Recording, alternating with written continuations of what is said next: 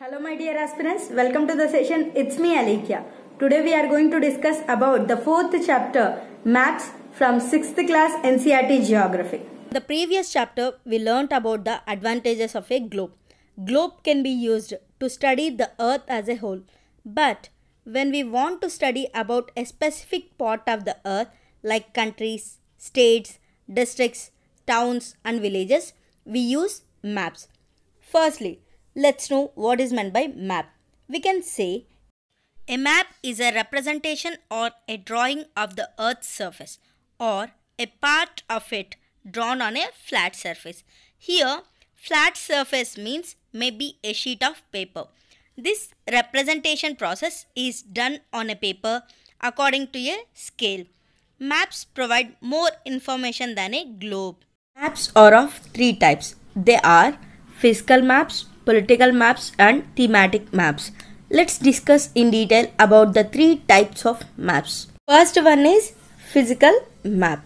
In physical map, the natural features of the earth are shown. Natural features like plains, plateaus, rivers, oceans and so on are shown in this map. Here we can see the picture of the physical map, and whatever the natural features we already discussed like rivers, mountains and all is clearly marked in this map. Now let's discuss about the second type of maps, that is political maps. In the political maps, all the cities, towns, villages and countries and states along with their boundaries are marked. In the picture also, in the map also we can see all the different states and union territories and their capitals are marked with their boundaries. See here is Andhra Pradesh and at the same time Amaravati is marked. So in the same way, all the different states and union territories and their capitals along with their boundaries is marked in the map, and this we can say as political map. Third type of maps are thematic maps. Here the name theme itself indicates it is providing particular information. These type of maps include specific information such as road maps, rainfall maps and the maps which is showing the distribution of forests, industries and so on. We can say as thematic maps. Here in the map we can see it is totally focused on the minerals that are present in different states of India. In this slide we can see two maps. In the first map we can see all the world heritage, cultural and natural sites present in different places in India. And the second map totally focused on the rivers and dams all over India. We can also see different symbols are indicated to identify the international boundary, rivers and dams in the map. There are three components of maps. They are distance, direction and symbol. Let's discuss in detail about the three components of maps. First one is distance.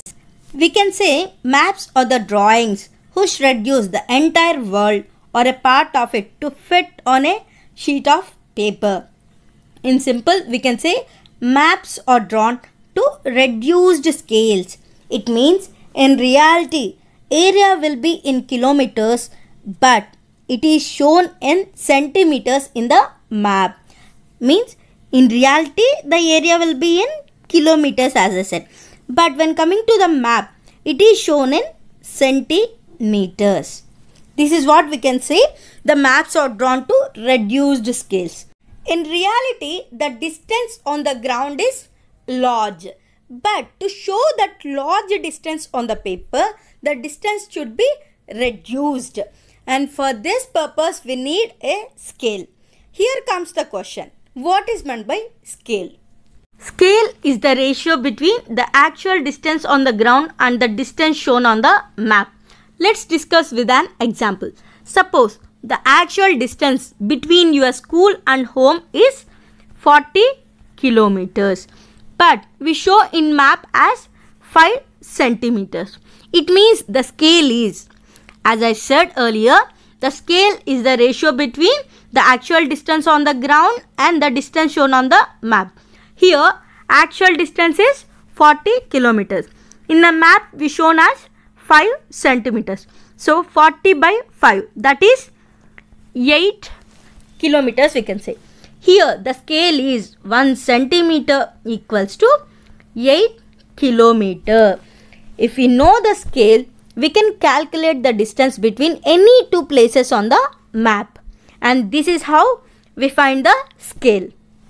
We are using two scales in the map based on the requirement. One is small scale map and the second one is large scale map.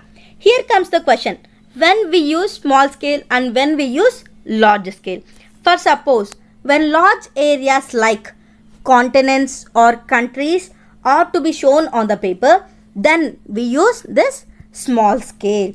Let me explain with an example.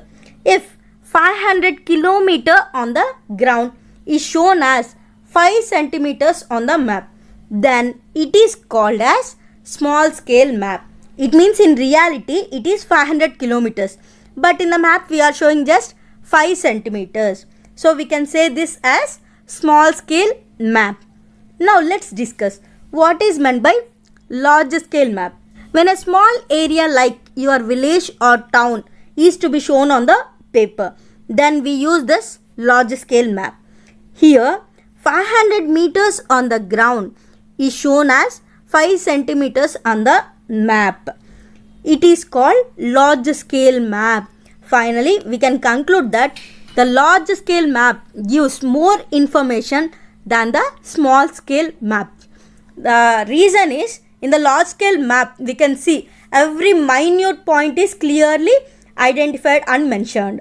So we can say this large scale map gives more information than the small scale maps. Now let's discuss the second component of a map, that is direction.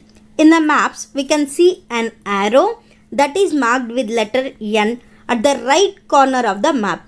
It indicates north direction and we can call it as north line. In the figure we can see the compass marked with north and south direction. If we know one direction, that is north, then we can find the other directions like south, east and west. Directions north, east, south and west are called cardinal points. Along with these directions, we are having 4 intermediate directions and they are northeast, southeast, southwest and northwest. So these are called the intermediate directions. With the help of these intermediate directions, we can locate any place accurately. See, in the picture also we can see 4 cardinal directions and also 4 intermediate directions. And with these intermediate directions, as I said, we can locate any place more accurately. The most important and third component of the map is symbols. We know it is impossible to draw the actual shape and size of the buildings, roads, bridges, railway lines and so on the map. And as we know it is impossible, these are indicated using certain letters, shades, colors, pictures and lines. So the reason is, in clear we can say, for suppose let's consider a water body. So for indicating a water body we use blue color. So it means for indicating a water body we are using a color. In this way we are using symbols, colors and all to represent a particular thing. Maps have a universal language and that can be understood by all, and these are called the conventional symbols. In the picture we can see all the symbols used to indicate the railway line, roads, boundaries and the water bodies such as river, tank, canal and so on. So temple, church, post office, police station, settlement, graveyard, tree and so on. All the places we are using some symbols to indicate. So in railway lane we can see this symbol is used for broad gauge and for meter gauge this symbol is used, and for railway station we use this symbol. In the same way, for metal roads we are using this symbol and for unmetal roads we are using this symbol. Finally, we can see these are all the conventional symbols we used to indicate different places, rivers and roads and so on, we can say. And remember, these are the symbols we are using in the map to indicate a particular places and also the rivers and all the things. Various colors are used for indicating, like blue color is used for indicating the water body, and yellow for plateaus and brown for mountains. In the picture we can see like a temple, church, mosque and trees, and here is the railway station and roads and unmetal roads, school. In this way we are using the conventional symbols to indicate, as we already discussed. So here also we can see an arrow and marked with letter N. So it indicates the north direction, and this we can say as north line. As I already said, if we know one direction, we can estimate the other directions. What is meant by a sketch? A sketch is a drawing mainly based on the memory and spot observation. We can say it is just a rough drawing of a place or an area to tell where a particular place is located with respect to other places. We can also say that it is just a rough drawing drawn without the scale. It means here we are not considering any scale. For suppose we went to some place and we saw some temple or a village or anything else, and we are impressed with that.